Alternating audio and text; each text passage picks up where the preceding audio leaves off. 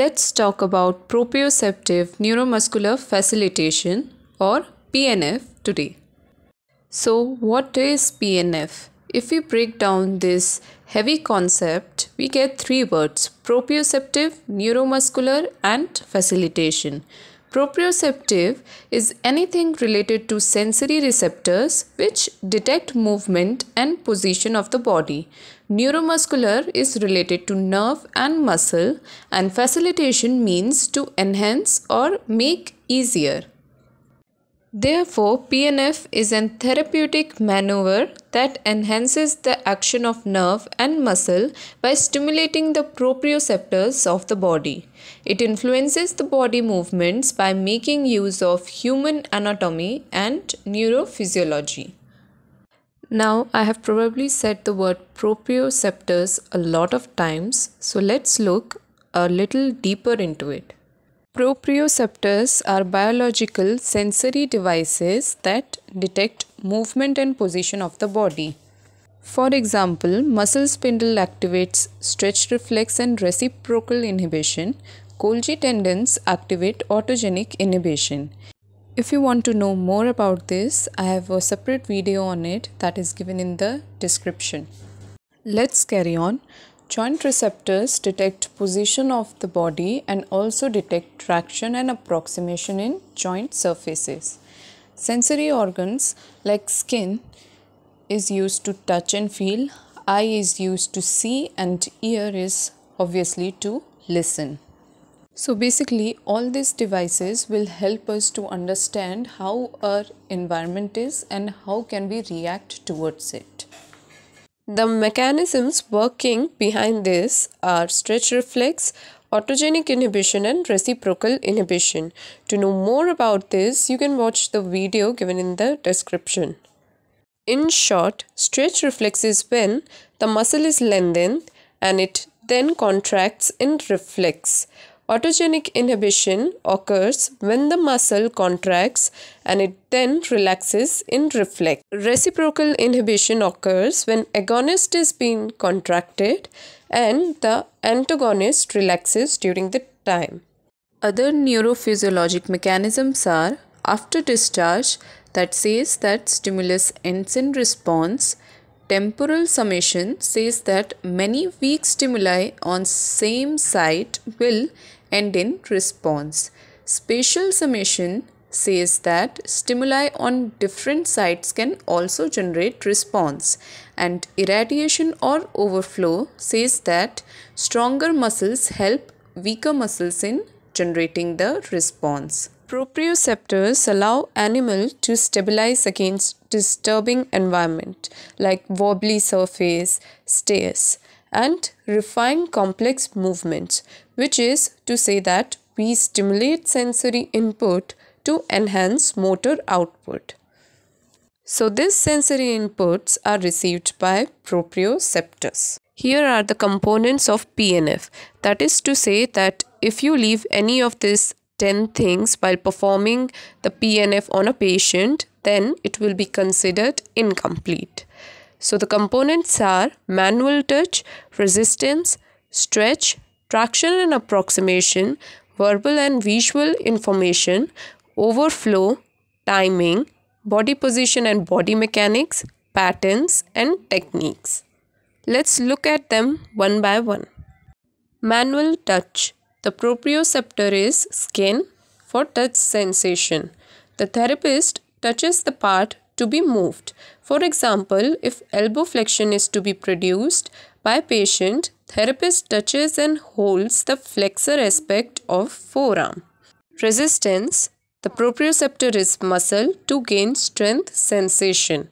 The therapist applies resistance against motion. For example, if elbow flexion is to be produced by patient, the therapist touches and holds the flexor aspect of forearm and resists flexion. Stretch. Proprioceptor is muscle spindle to gain stretch sensation. The therapist stretches the muscle. For example, if elbow flexion is to be produced by patient, the therapist touches and holds the flexor aspect of the forearm and pulls it. Traction and approximation. The proprioceptors are joint receptors that detect joint space sensation. The therapist increases or decreases space between the joints. So if elbow flexion is to be produced by patient, the therapist will either lightly pull apart the humerus from proximal radioulnar joint or stick them together. Needless to say, whenever we perform extension, we go for approximation, and for flexion, we go for traction. Verbal and visual information. The proprioceptors are ear and eye to hear and see sensation. Therapist uses commands and tones to ask patient to initiate or correct the movement. For example, the patient may be commanded to close your hand, pull up and across towards opposite shoulder. For visual information, the patient is asked to observe his or her own movements closely. Next is overflow. It is similar to how you would fill extra liquid in a mug and then it would overflow into the saucer and then onto the surface.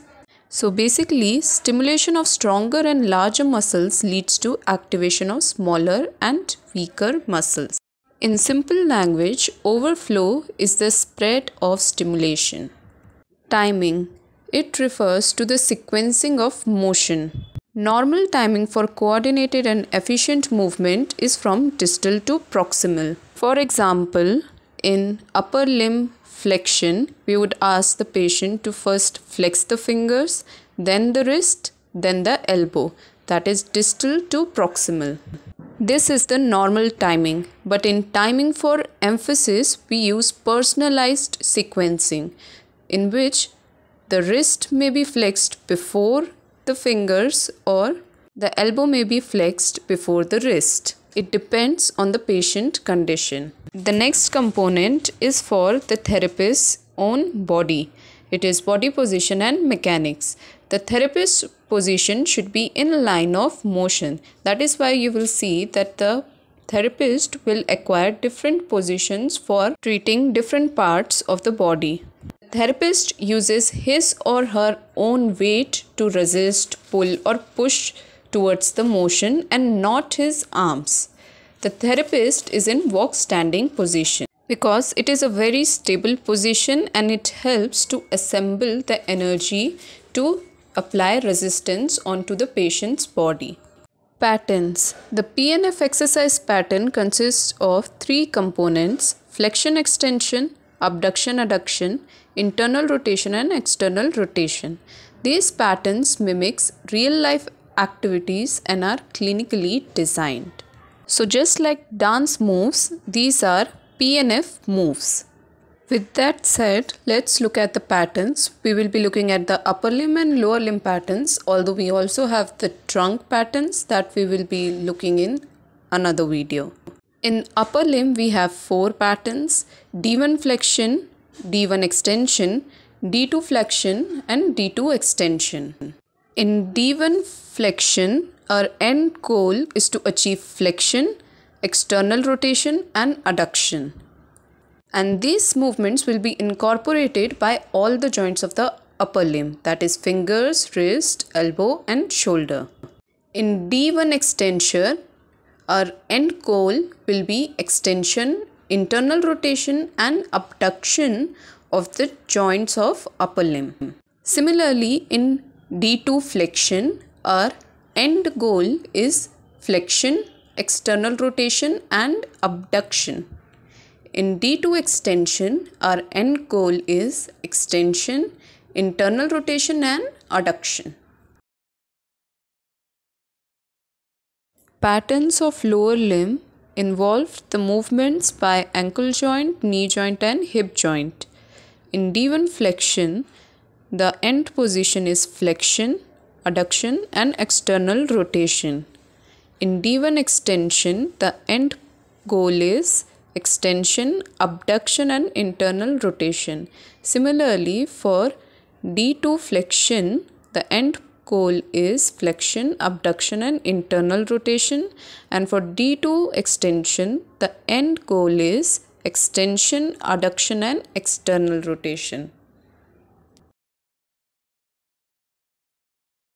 On these patterns, we then apply different techniques like repeated stretch, slow reversal, reversal of agonist, reversal of antagonist, rhythmic stabilization, different types of contract, relax, stretching methods, and rhythmic initiation. For this, we are going to have another video on PNF. If you were able to understand the topic, like, share and subscribe.